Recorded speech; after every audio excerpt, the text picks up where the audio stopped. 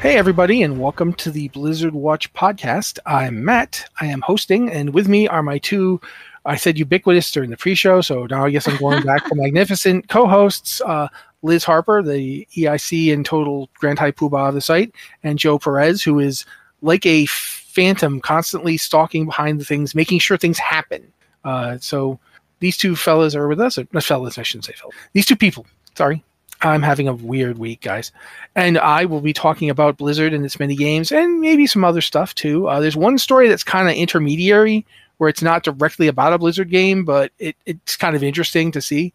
So we may talk about that if we have time. We'll see what happens with that. But before we get rolling, Liz, Joe, what have you guys been up to? Trying to keep my head above water in this crazy world we live in. I mean, that's kind of... That's life. Yeah, I'm not arguing with that one. Joe? Yeah, more or less. Not really doing a whole heck of a lot, just because I haven't had a whole lot of time. Trying to actually catch up on my backlog of games, but I keep getting sucked into Hades too whenever I have a few spare minutes. I mean, that is still a game. You know, it's in your backlog, and if you're not playing it. Technically, it's not the backlog because the game hasn't released yet. It's in early access. It's in the front log. So it's in the future backlog. But yeah, so we've got some various things to talk about. A lot of them being World of Warcraft related because there's reasons for that. So we're going to jump in. Yeah, we're going to jump in and talk about some of them right now. First one I'm going to talk about is just one that I thought was interesting. So apparently you shouldn't level your characters, even your characters in the Mist of Pandaria remix, until next week. And we've got a post on the site about it. Talks about why you shouldn't do it. But the basic gist is with the Warband features that are coming in, essentially leveling your alts, like especially 60 and up, it'll get much faster. And go ahead. They're nerfing the total amount of experience you need to level. And they're doing this, across all levels. But once you get to like 60 to 70 band, it's the amount of experience you need is getting nerfed really hard. So from 60 to 70, you'll probably be leveling 4 to 5 times faster. If you're leveling WoW Remix, you maybe don't need that extra speed. But if you, like me, have some characters in the 60s on the normal realms that you've been wanting to level, you should wait until the War Within pre-patch hits next week. I'm going to actually read a little bit from the article that we have on the site. And it's from Cal Christian. And basically he makes the point that he copied over a level 64 character to the PTR, and she was from needing 276,945 experience on live to 65,510 experience to go from 64 to 65. That's a huge reduction. That's like literally like almost like dividing it by 4. So yeah, it's crazy how much this will affect leveling. So it does feel like if you, like me, like if you're watching this stream, I currently have my level 60 Dwarf Warrior that I didn't play this expansion because I already leveled 4 warriors to 70 and I was tired. But I like my Dwarf Warrior and I'd love to play her. I currently have her sitting in Stormwind because I know as soon as next week comes along, and at this point we are exactly 1 week away from it. More to come on that. Gosh. I am going to play these characters. I am going to get my paladin ready and my other paladin ready and my shaman ready, and I'm just going to go for it because the experience thing is just amazing. So yeah, I just feel like that's really worth knowing. I get what you're saying about WoW Remix. People are leveling so fast in WoW Remix, it doesn't really matter. You stack up all of your threads in your cloak that give bonus experience, and that adds up really, really fast. But yeah, if you have retail characters, this is going to be the time to finish leveling them up. And I have my Volpera Warrior who's like 64, and I'd been grinding away on her, but I'm like, okay, no, now I think I just need to wait a little while, and then I'll do this. I'll play Remix to level new alts. Old alts can like just chill over there. Yeah. Okay, so next up we can talk about, well, since we mentioned it, we'll mention it again, the next patch, the pre-patch for the War Within, patch 11.0.1 is next week. It's exactly 7 days from now. So if you're listening to, if you're listening to this, it's not. But July 23rd, the War Within pre-patch will be going live. We suspect the pre-patch event, Radiant Echoes, is going live on July 30th, but I do not think that's been confirmed yet. I think we saw that on the PTR. So I kind of feel like there's probably a delay here because Blizzard wants to make sure they work out all of the kinks with Warbands and everything that's launching with this pre-patch. And I'm pretty sure there will be some. Yeah, it's very likely that a system as elaborate as Warbands is going to make some changes. They disabled character restoration. I think it'll be suspended as of next week for that reason, that a lot of character stuff has to change. And so one of the things that I was looking over the various things that are happening during the pre-patch. And so much. One of the changes that I really liked is the transmog changes. Joe, have you seen the transmog changes? No, I have not. What are they? Well, first off, you can now learn every recipe, even if you can't equip it. Like if something drops for your character, even if they're like you're playing your rogue and plate pieces drop, they will go into your collection. You won't be able to use them on your rogue, but you'll have learned them. So your character, whatever characters you have on your account that can wear that look, will get that look. So you don't have to try to like log on multiple different kinds of characters to try and get various appearances. Like if you kill, let's say Archimond, and Archimond drops the shoulders that they dropped, you will get them even if your character doesn't wear cloth. And if you get a tier piece, you'll learn it even though you're not playing the character of that in that class. So if like you get a bunch of paladin gear that drops for you while you're doing I forget the one that I keep finding. I keep getting the paladin set over and over again. It's the one from Battle for Azeroth. It's in the last raid. There's a really cool paladin set. Anyway, you'll now just get it. And I think that's by itself, that's really cool. That is a very good change. That's really, really handy, right? Like that's a very cool like quality of life improvement for transmog in general. Yeah, because it makes transmog in general just easier to use without having to like take multiple steps. Like the idea of having to run the same raid or dungeon multiple times on different characters because you want different pieces for different characters, but now you can just have a couple of dedicated transmog mules, for lack of a better word, who just go farm all the transmog stuff for you. I think that's a really good idea. There's that. We know that we're getting a bunch of different class changes. Like hero talents are not coming in the pre-patch. You need to level and get more talent points to do those. So not yet. Yeah, we're not going to have hero talents or any of the specializations for therein, but you are getting a bunch of class changes. A lot of classes have had significant changes coming, and so there's various different things you can do, different builds, new abilities that you might be able to get. However, the thing that really gets me is that, if you're playing a human, your racial's gone. Then the racial I'm talking about. It's diplomacy. Diplomacy's gone as of next week. If you're farming reputation on a human character for whatever reason, farm it harder, because after this week, it won't do anything for you anymore because it'll be gone. And I get why you would do that. It basically, reputation seems to be, it's going to be a big part of the War Within. There's a lot of factions that you have to interact with and deal with. So I understand why you might want to do this, because I think we all saw during Dragonflight that there was a pretty extensive rep grind, and against multiple factions, it could get pretty tedious. I know people who race change just to speed it up. And I don't think Blizzard wants people to be race changing because of a rep grind. So I understand why they're doing that. I don't think that the racial they're giving us is all that great. I don't think the idea of having an extra charge of your Hearthstone and less, it recharges faster. I get the utility of it, but that's ultimately, it's like, we run away better. It's like, I don't like that one, guys. Having one thing is that Hearthstone cooldowns are already pretty fast. They're 15 minutes, I think. Now there'll be 10 minutes, and you'll have two charges. You can essentially hearth twice, like within 10 minutes. I mean, sometimes that's handy for turning in quests or getting back places. I can see where you would get some real world use in this.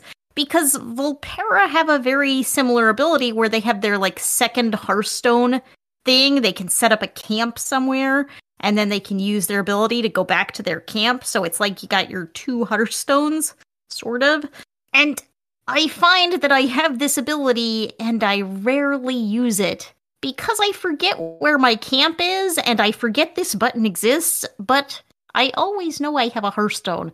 So I think I would get more use out of this than I get out of the Volpera racial travel thing.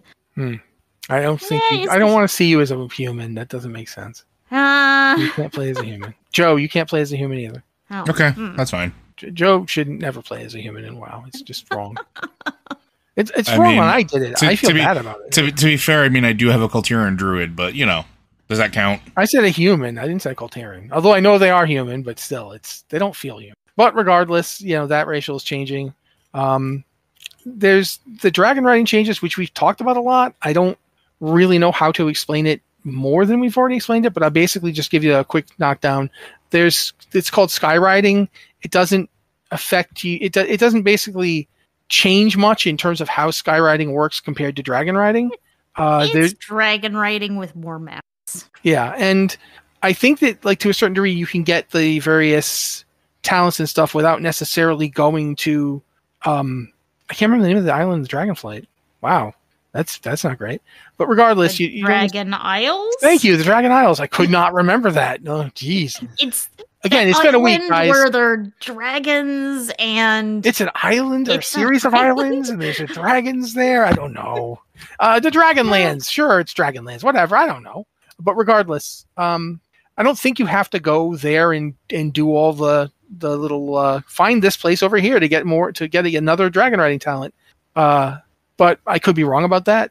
I don't remember how they sorted this out, but you should not have to trek all the way out to Veldraken or wherever to set up your dragon riding talents. But I don't remember what they're doing for this. There's a console command you can use to open up your dragon riding talents also and set them up. I believe in the beta they have something more streamlined than that, or they were going to make something more streamlined than that. It's going to be there. This isn't there yet, yeah. But basically, there are some mounts that can't be used this way, but not many. And the ones that you can't use for dragon riding are for specific reasons. Like the one that they've mentioned is the otherworldly Autok carrier can't switch between the two, and I think that's one of those mounts that is literally doesn't it allow somebody else to ride it or something? Because it's got that whole scaling thing. But regardless, that one doesn't work, and there's a couple others. But most mounts will do sky riding, which is again just dragon riding. It's not a different thing. It's just, but yeah, I think it's pretty cool. I actually, I'm kind of interested. I like that you don't have to do it. You can still stick with the old-fashioned riding. You don't have to dragon ride / sky ride. Yeah, there's an option in the mount panel for where do I want to turn on sky riding? Do I just want to use normal flying? So yeah, as someone who's a little kind of on dragon riding, I appreciate that I could just nope out of this one. Yeah, it's a huge win for accessibility, right? Matt and I have waxed about this. I think we talked about it here on the podcast as well. Anything that makes the game more accessible for people is a win, and dragon riding and having it be an optional thing is one of those items. There are plenty of people that can't do dragon riding, whether it's motion sickness, reflexes. There are people who play the game that don't have the manual dexterity to do dragon riding. And before any of you at home say it's not that hard, yes, it can be. It can absolutely be that hard. Especially when you have to make tight turns, and then if you can't fly back up the hill, like in the Azure Span, because you ran out of vigor, so you have no choice but to sit and wait because you hit a tree. This at least allows people to fly normally, which will give them, basically back the game. They'll have their mobility back, which I think is a huge, huge win. Yeah, I also think, quite frankly, guys, sometimes you don't realize how much you don't have the twitch reflexes that you used to have until you just don't have it. And you're like, oh, wow, okay, I can't do this.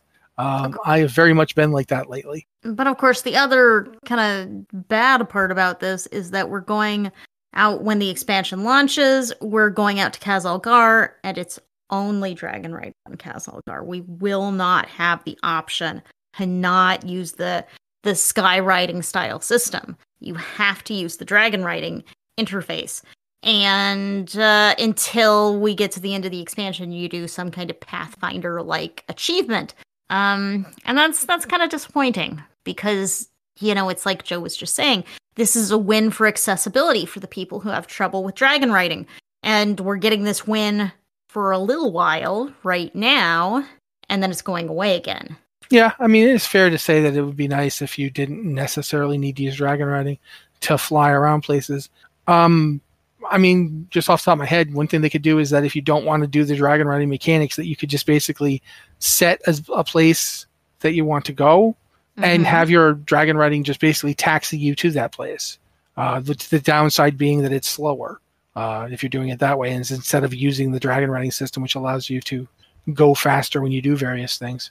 But, this is just me. It's easy for me to come up and say this stuff. It's not like I'm actually involved in it. So I do like that we have flying from the beginning, but I think they have to decide, can everyone use flying or can everyone not use flying? Because as it is going in and saying you can sky ride at the beginning, but just do normal steady flight later, you're saying, okay, a lot of people who aren't good at dragon riding, aren't able to do dragon riding, can't fly this expansion. But some people can fly because they have better reflexes or better vision or don't get motion sick. So I almost feel like it would be better for them to have said, okay, you don't get flying until the end of the expansion. Because then it would be an even ground. Or you could even have it be zone by zone. Like you complete the zone's quests. At the end of it, you can get sky riding for that zone because you've learned the dangers in the air there. And then you go to the next zone because they're all underground zones. So you then go to the next zone and you have to do it all again. You have to basically complete the quest in the area to get your sky riding. And I think that would be worthwhile. And it would not basically be punishing people because you'd basically everybody would have to still do this stuff on foot. And then it's just a matter of convenience if you want. And with that one, do you want sky riding in this area? Because you're not going to be here until you're level 70. And by then everybody will have regular flying. So yeah, I don't know. There are ways to do it, I think, but regardless, that's one of the things that's changing in the new This patch. Is the system we got. Yep. Should probably talk about the Radiant Echoes event because that is coming, although we won't get it immediately. Not immediately. We don't have an official release date on it yet. Sorry, I'm hitting the wrong button. I'm talking, but you can't hear me. But basically, there's like the thing that's kind of cool to me is that you're basically going to get a new currency that allows you to buy item level 480 Warband bound gear that has the Azerite colored, faction mounts as well. There's pets, and there's an heirloom ring. Yeah, there it is. The Band of Radiant Echoes. So there's a lot of interesting stuff. As far as I can tell, the heirloom ring, which goes to it goes as part of the Regalia of Fabled Adventurers. It basically allows you to get your set bonus up a little higher. It doesn't give you experience boost anymore because I think they've basically kind of handled that just with how experience is going to work coming forward. But yeah, it's interesting. I'm looking forward to taking part in it. We don't know exactly when we're going to get it. We don't even know quite what the Radiant Echoes are. I mean, it's kind of like we know what they are in terms of like we've seen that they're basically like bosses from previous parts of the expansion showing up and doing stuff, and we have to kill them. But it's still like I don't know how this ties into the new expansion yet. We're fighting the memories of Azeroth. Yeah. But one thing I will say about the gear you get from Radiant Echoes, it's going to be good stuff to upgrade all of those alts you've just leveled in WoW Remakes, or the alts you're leveling next week when the patch goes live and we get that big experience nerf. Because what you said that was 480 gear from Radiant Echoes? 480 item level is the stuff you can buy. I believe level 70 characters from WoW Remix, when the remix ends and you're moved back over to the live servers, I believe you're getting 415 gear. So this is going to be a big upgrade. And any new alt you level just on the normal realms, a fresh 70 doesn't have 480 gear. So this will be a good way to get any of those characters you've leveled right here at the end of the expansion up and ready to go into the War Within on day one, if that's what you want. And that's pretty cool. But since we mentioned it as part of this one, that the gear is Warband bound, which means you could basically switch it between your various Warband characters. We should talk about the fact that the Warbands are coming. You're not going to get some things, but the Warbands are consolidating character and account progression type stuff, as this headline says. I very nicely read you the headline from the article. But I do think that it's really kind of cool because your per character choices are now going to be your per account choices, essentially. They're going to just, your characters are going to get the benefit of all this kind of thing in the Warband. The Warband even has its own bank. So you don't necessarily have to create bank alts anymore and mail stuff to yourself. There's a lot of good changes. It's a real sea change in how we've done things in World of Warcraft. I mean, we have those transmog changes. You're going and, running old raids for transmog, and you're getting stuff for your entire warband. Now, it's just going to make everything easier. Transferring items, transferring currency. You don't have to, this warbound gear, you don't have to just mail it. I mean, we have account-bound gear right now that you can get and mail to an alt, but you aren't going to have to do that. You just drop it in your warbank, someone else picks it up and equips it. It's taken the middleman out. It's just taking the kind of annoying little middle parts out of all of this. And so you'll be able to do currency transfers and things like that without nearly as much hassle now. And I mean, there are lots of currencies in the game that you can't transfer at all. But that's going to be a lot easier to do with warbands and just share everything. So it's you, the player, doing things and achieving things, and not one specific character doing things and achieving things, which makes sense. Joe, I know you've played a lot more of the more modern MMOs than I have. I kind of have pretty much just played WoW lately. You played both FF14 and Guild Wars 2, right? Yep. Do you think this is at all related to how those games kind of handle character progression significantly differently? Like, I was thinking about the jobs and how you can switch jobs in 14. In Final Fantasy, and that was the first thing I thought of. So I don't know. I don't know that it's ever a direct response to that, but I think it is an effort to remain competitive. Seems like a weird word.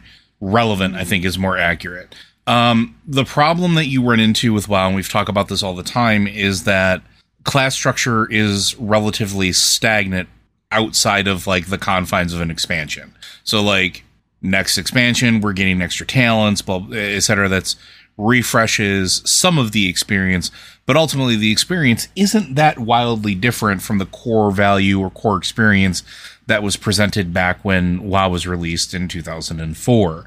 So you look at other games that released after it, Final Fantasy XIV, where it lets you have the freedom to explore different classes with the same character.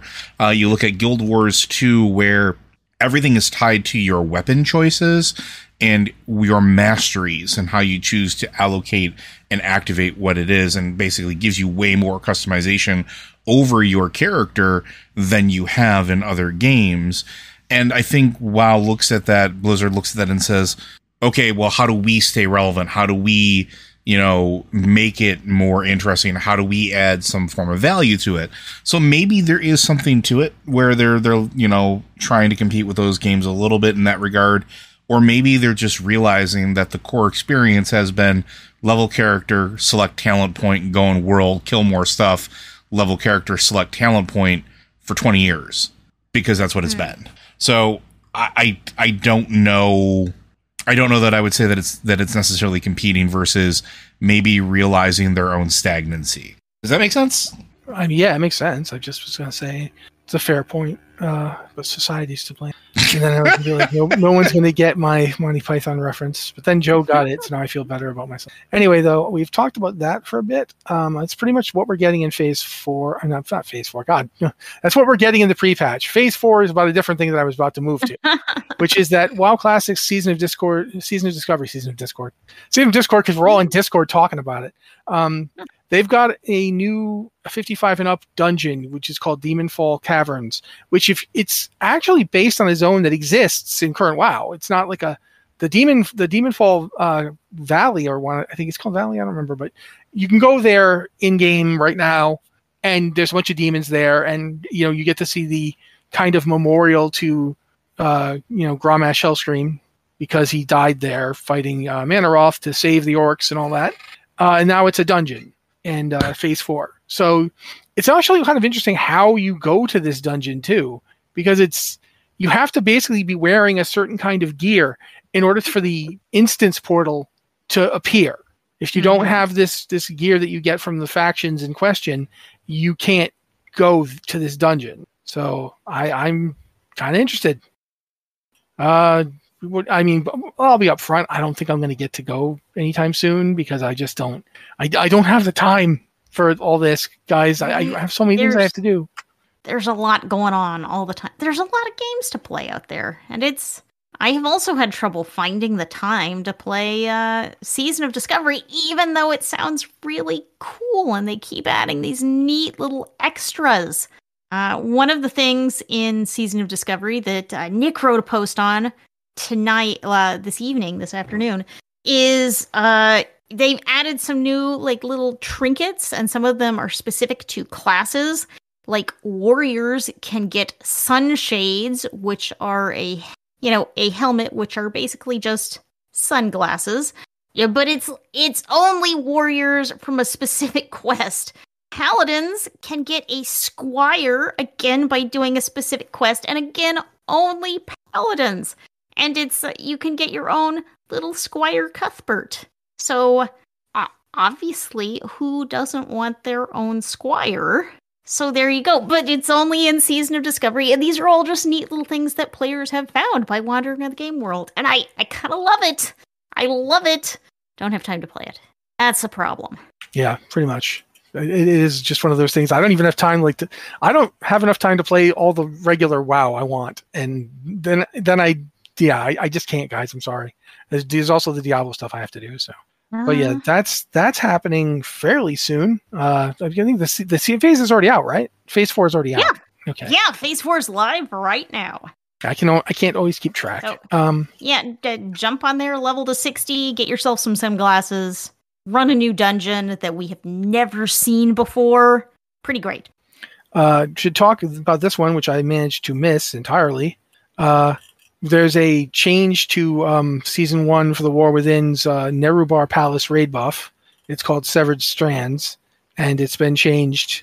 I'm not entirely sure. It was essentially called the Rebel Yell buff before.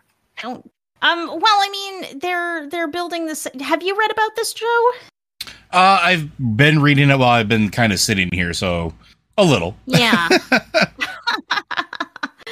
I mean, it's kind of a thing that's going to nerf the raid, essentially, as weeks progress, because you'll be collecting more of these Severed Strands buffs as you go that are going to... So as you play the raid, you will collect items you can turn in, Nerubar Finery, that you can turn in for a raid buff that gives you a 3% increase to your damage and healing.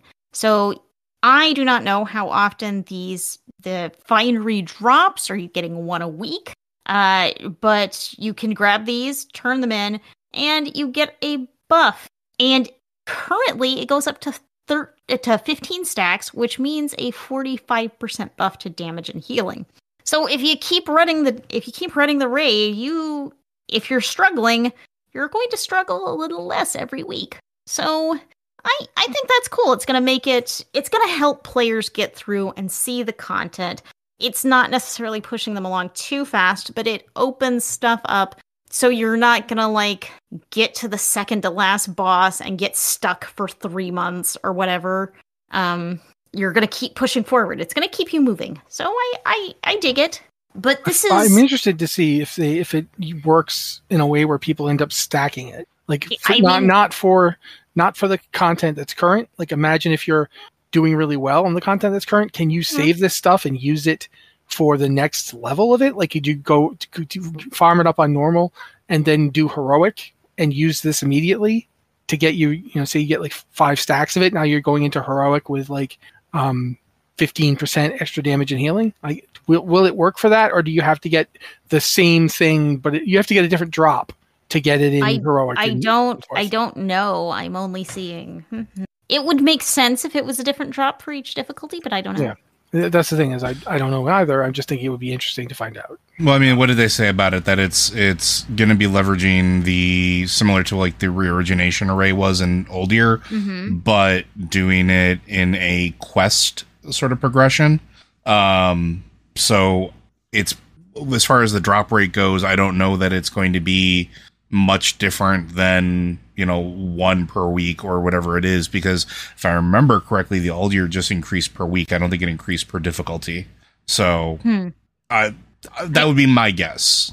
Yeah, but I don't think we know for sure. And I mean, I think all we know for sure is that you're going to get this item, and using it or turning it in is going to get you this buff. It's the buff itself just says the severed threads lend you their aid, increasing your damage and healing done while inside Nerubar Palace by 3%. It doesn't talk about difficulties or anything else. So, I mean, this may well just be effective across all difficulties. Yeah, that's what I think it's going to be. I think it's going to be the quest that, like, you just get that increase, and that increase applies. So if you're at 3%, you're at 3% no matter what difficulty you're in.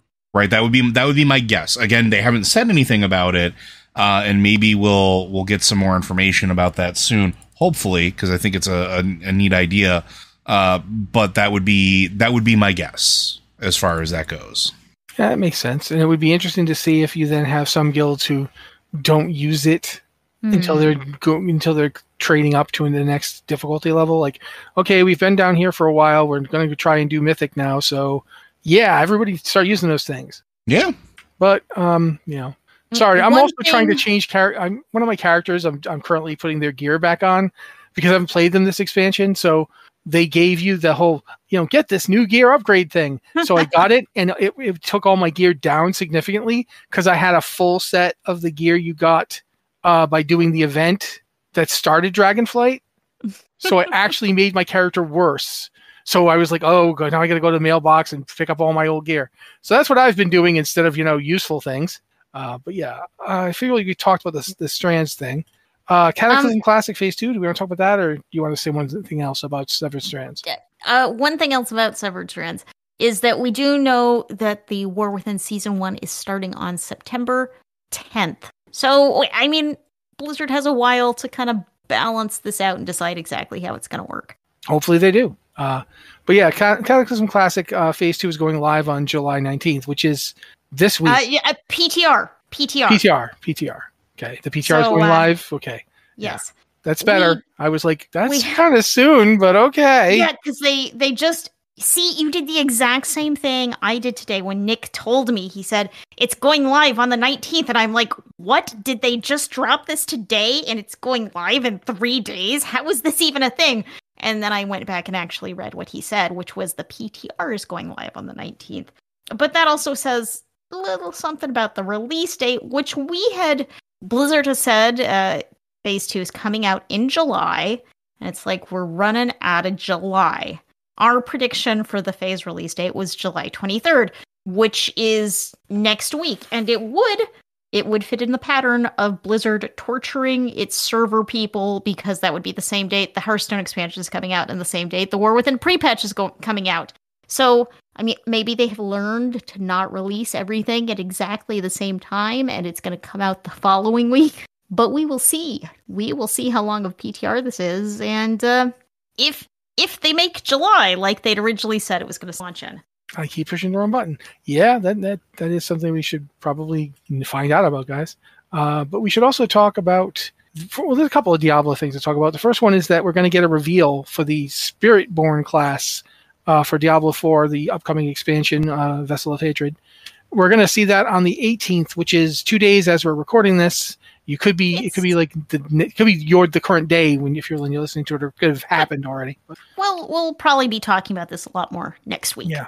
All we can tell you is that they're doing it. They're going to have a preview. They're going to stream it, and you get to watch it, and then you'll find out what the Spiritborn's all about. We kind of already know what they're all about, but we haven't actually gotten to see them in play. We yet. haven't seen any details. We've got kind of the big picture look at the Spiritborn, but it is real skimpy on specifics.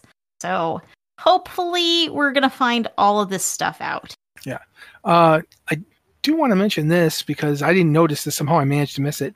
Microsoft has increased the Game Pass price, which if you're using Game Pass, which I have been, that's kind of, I guess they're putting a tier in too, where you don't get day one games. Yeah, there's more to than just the price increase. We should probably break it down real quick. Do you mind? Joe, go for it. Yeah. So, yes, there is some price increases. So the Xbox Pass Ultimate is going to be going up, at least in the US. Your equivalent price change, well, you'll have to look at your region equivalents here, but it's going from $16.99 a month to $19.99 per month. It will include the day one titles as well as access to Xbox Cloud Gaming, and you get your PC and console games like Diablo from Blizzard as well. There's PC Game Pass. In the US, the price change will go from $9.99 to $11.99 per month for all new members, which should be already in effect. All these should already be in effect. I think it was July 10th they went live. This one gives you access to the library of games for Windows 10 or 11, but does not have the day one game titles. Those trickle through as they decide that they're now available to you. There's Game Pass Core, which is a monthly price, which is going to stay at $9.99, but the 12-month price will change. Will go from the $59.99, which was a reduced price, to $74.99, which is still technically reduced. But yeah, it's going to be just a small collection of online games for the Xbox game console. And then the Game Pass Standard, which is the new tier, which is going to come in at $14.99 a month when it launches, provides access to all of the benefits of Game Pass Core. Game Pass Standard will not, however, include day one release games. So anything that is released for the Ultimate that you get access to may be added later to Game Pass Standard, but there is no guarantee. One thing is Game Pass Core is basically, that's what the old Xbox Live was. This is your access to multiplayer gaming. It lets you online. If you're, I think that's included in everything from Core Up, right? Yeah, it's included everything from Core Up, but I think the name change in this one really kind of threw me. That's just that's kind of your multiplayer tier. And also you get a handful of games. And Standard is replacing the old console-only tier, which I'm a console-only person, so that does affect me because console is going away. Except I think as long as I never unsubscribe, I think I can keep my console subscription. I'm gonna find out because console is less expensive than Game Pass Standard. Yeah, it's obvious. Honestly, it's an inevitable thing. Everything's been going up, right? Yeah. Subscription prices, like your Netflix just increased, and everything else just increased. And to be fair, and I'm not going to just completely poo-poo all over Microsoft. I just don't have the time. It hasn't increased. When's the last time that everything did get a price increase? It's been a while. It's been at least 4 years. Because I got Game Pass when I got my Xbox Series X. So yeah, it's been at least 4 years. So I mean, it is bad, but in the context of everything else generally increasing almost every year, I think PlayStation went through 2 or 3 years of that happening pretty back to back.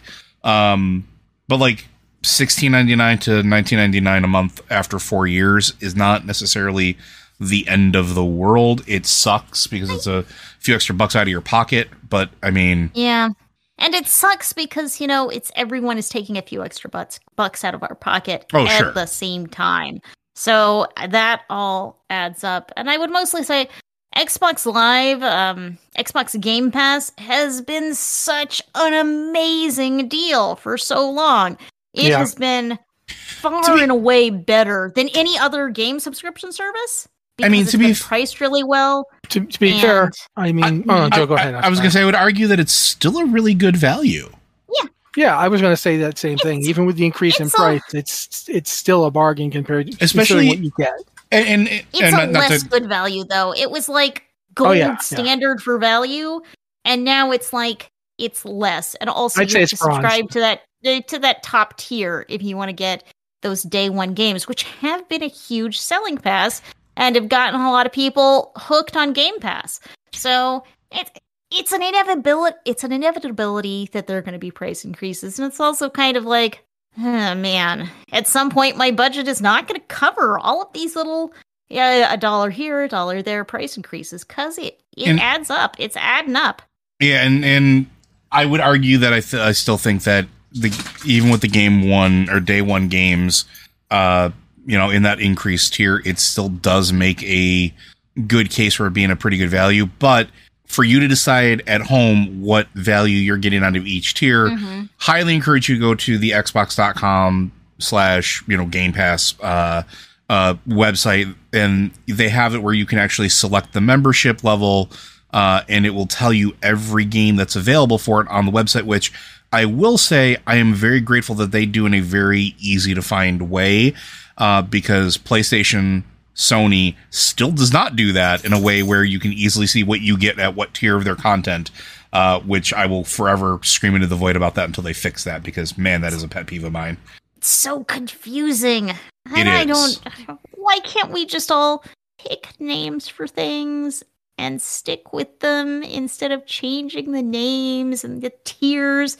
I mean, a lot of services do this. I mean, if you look into streaming, a bunch of services are adding, now we're just sneaking in a new ad-supported tier, and then here's another tier if you want to use more than one device, and here's, just keep it simple.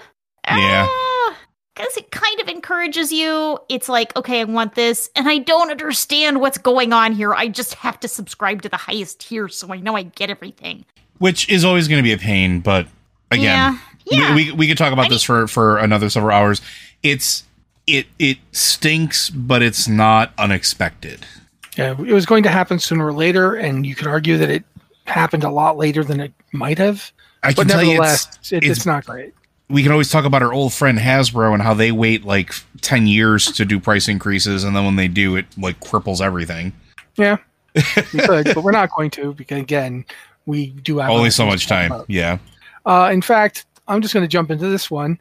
Our friends over at Ubisoft, who we don't cover, but if we did, wow, we would have things to say about Ubisoft. We can cover them. That's fine. This one I'm going to cover because it was compared directly to Diablo 4, and apparently the Division 2 has been out, and they were going to try and borrow Diablo 4's season model. Yeah. Specifically, the one where you start over, like you start over with a completely new character and get back up through it, and then the next season comes, you do it again. And people didn't like that. And like a lot of people who played Diablo 4 who've never played Diablo games before were really upset about the fact that you'd have to start over every season to get to see the new content in the season. But people were like responding with, that's the way it's always been. That's the way it's been in the original ladder seasons in Diablo 2. That's the way it is in Diablo 3. That's how Diablo does it. So in the end, a lot of people just, held their nose and went along with it. But that's not how it's been in the Division, like ever. The Division has never used this formula. Almost nobody does. I think, Diablo 4, various Diablo games are pretty much the only ones I can think of off the top of my head who do.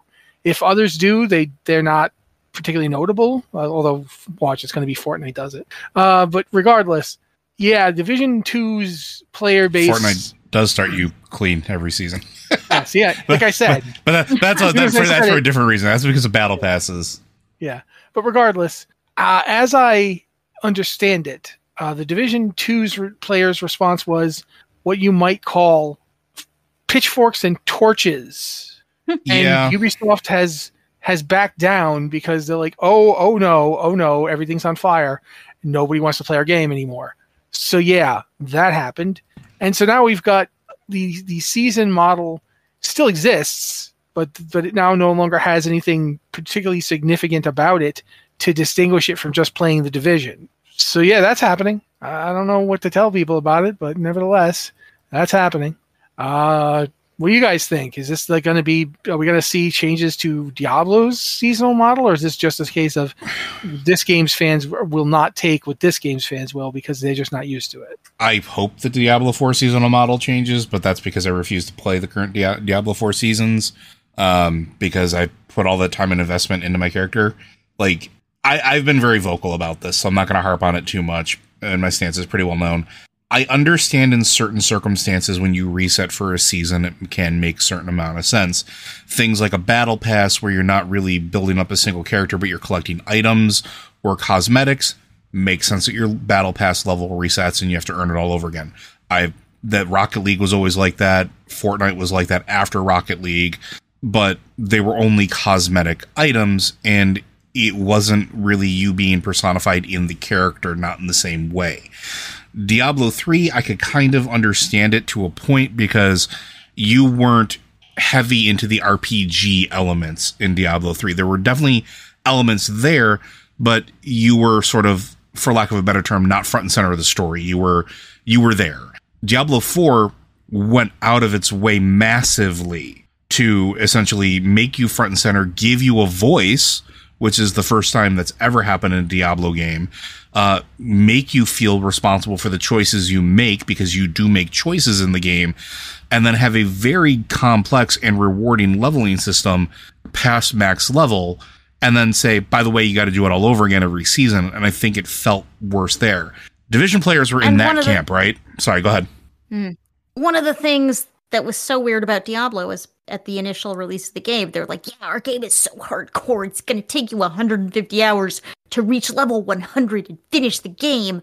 And it's like, and you're telling me I have to do this every 3 months? Are you serious? Are you kidding me? How much time do you think I have?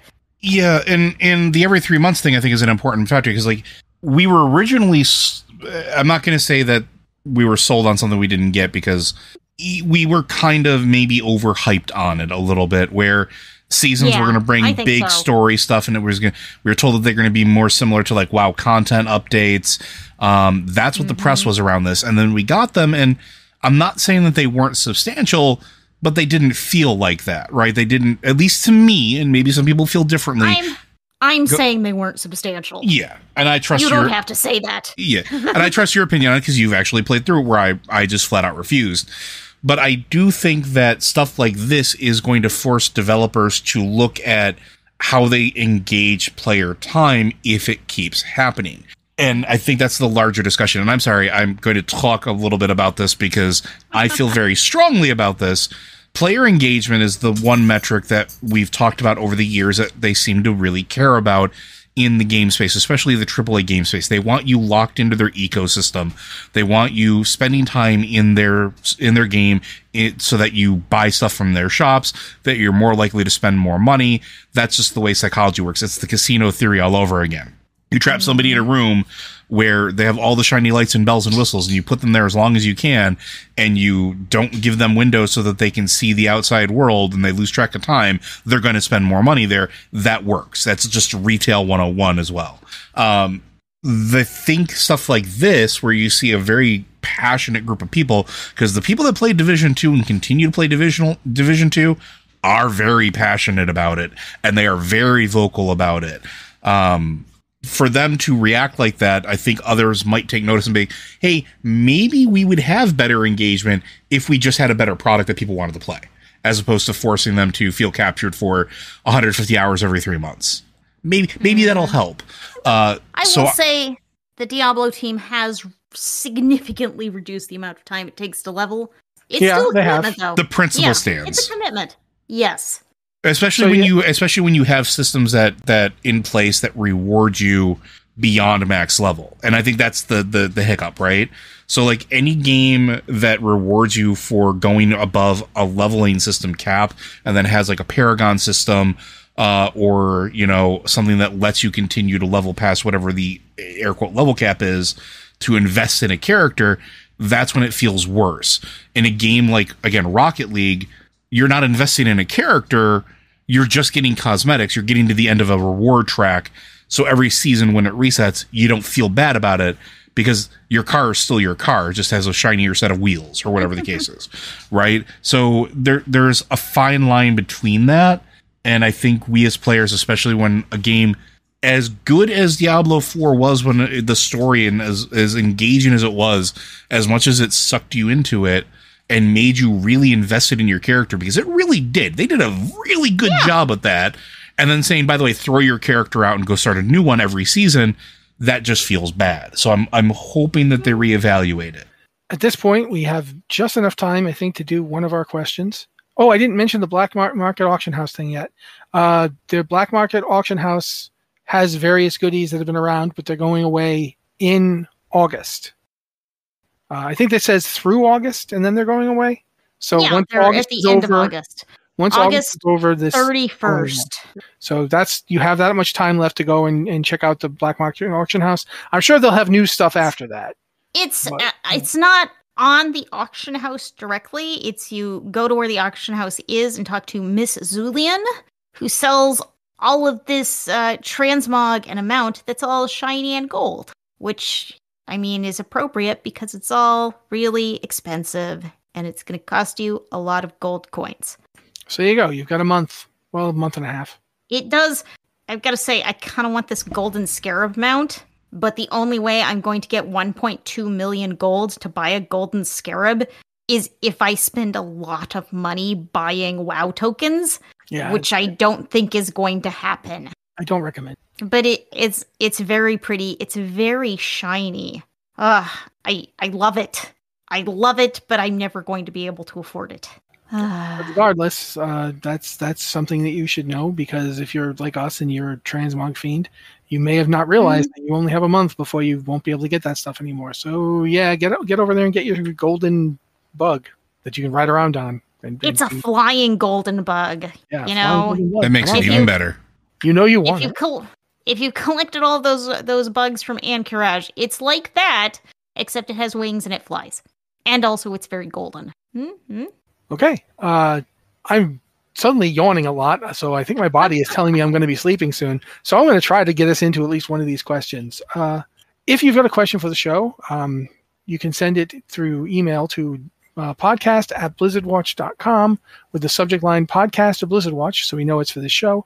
Or you can go to our Blizzard Watch Discord. We've got two channels. One is just Q and podcast questions, where anybody, can come on in, even if they're not an actual patron for the site, and ask a question. And then there's the patron Q and podcast questions channel, which we do look at first. And that one, you can basically ask a question there if you're a patron, which means, that way we're rewarding you for helping us. It's like, help us to help you, this sort of situation. I'm going to go with this one because it's kind of funny to me.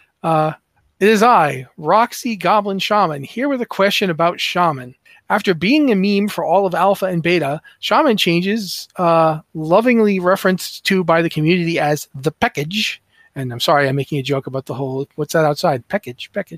Anyway, has arrived, bringing massive changes to the Shaman class trees, elemental trees, restoration tree, and some minor changes to the enhancement tree. It also saw the retirement of Wind Fury Totem from enhancement to become the new Shaman raid buff Sky Fury, which maintains the Wind Fury effect with a mastery buff no longer limited to just your party. How are you all feeling about the direction of the Shaman class in the War Within? Liz, if you mind talking to us about it? I'm talking about Shaman? I'm sorry. What? I was Matt's being Matt. Yeah, it was me. Well, I was over here zoning out because I'm like, oh yeah, Joe's going to talk about this. And then it's like, Liz, wait, can I miss something? Or what? Wait, should I talk about paladins? No. What's happening? So anyway, Joe, I'm going to talk now about Shaman no, I'm kidding. Go, man. I mean, there's really not much to say, right? Like, we are in a very interesting spot, and I was actually talking with a couple other folks that play Shaman and raid at a higher level than I am willing to do this weekend about it, and this is the first expansion where we felt strong on paper, going like on the beta, going on paper into it, and then looking at everything, and they just continue to make more changes that make us more. We're better on paper now. We're better in the beta now, and stronger in the beta now than I really anticipated. To the point where Phil from the site and I literally at one point made a comment about how we were going to eat our hats because we 100% expected to be nerfed. Yeah, and yes, the Shaman community has been referring to it as the package. Everything seems to be moving towards making the class more viable long term. And I think that's really important. One of the things that I've complained about the class for years now is, just like Mastery, it's very spiky. There are points where it's really, really good and the strongest thing you can play. And then there are other expansions where it's, or even just, content release updates, tiers, where it's borderline unplayable, or just completely broken. I'm reminded of certain elements or areas of Battle for Azeroth where Restoration Shaman were clearing up the bottom of the ladder of everything. You couldn't find an enhancement shaman to save your life because it wasn't even worth playing. And now we're getting to a point where it feels like they're looking at all three specs and holistically just trying to make them better. And there is a lot of feedback from the community that I think they're listening to. Like, the Wind Fury thing is something we've been asking for since Burning Crusade. And I'm not joking about that. Having Wind Fury be party only while so many other buffs and things are raid wide was awful. And giving it to now Sky Fury and having it be a new raid buff for everyone makes it so much better. It also makes it better for raid teams, right? You don't have to worry about, putting the enhancement shaman and making sure you have that enhancement shaman in a very specific group, making sure that everybody in that group gets the maximum benefit from it. I mean, even my guild, who we raid and we raid to win, we're not exactly the try hardiest of groups. We like to more have fun. At least I feel that way. Even we would make sure that if we had an enhancement shaman, that it was going in very specific groups with very specific people, because if you didn't, you were just leaving a lot of damage on the table. This, I just click a button. Everybody gets the buff. It doesn't matter. It's fantastic change. So I think they're looking at making it more holistically viable and long-term. And I think they're looking at Elemental in particular.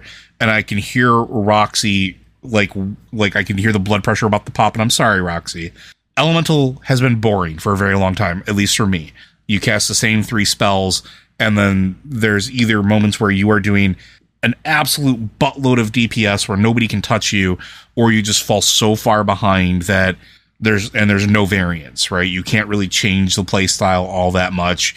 And they're looking at that, and it seems like they're trying to give you more ways to play the class, and they're trying to make it more viable so that it can actually keep up. And the same with enhancement. I think I saw one enhancement shaman the entire expansion of Dragonflight. One. And it wasn't even in our raid.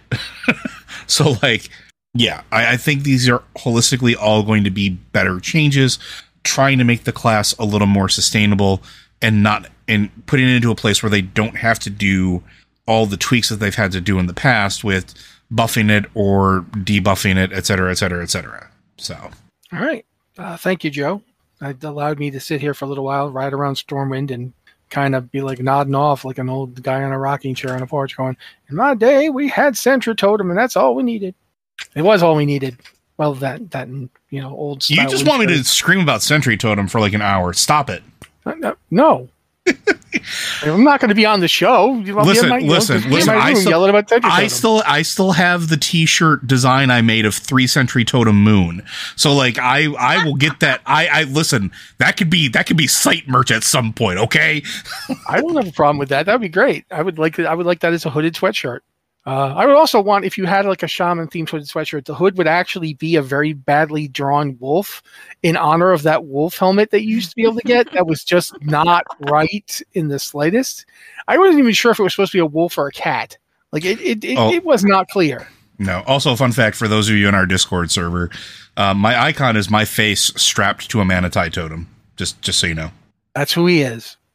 But yeah, that's question. I think that's pretty much it for the show, though. So now I'm going to do the thing where I turn to Joe and say, speaking of Sentry Totem, Joe. Blizzard Watch is made possible due to the generous contributions at patreon.com/BlizzardWatch.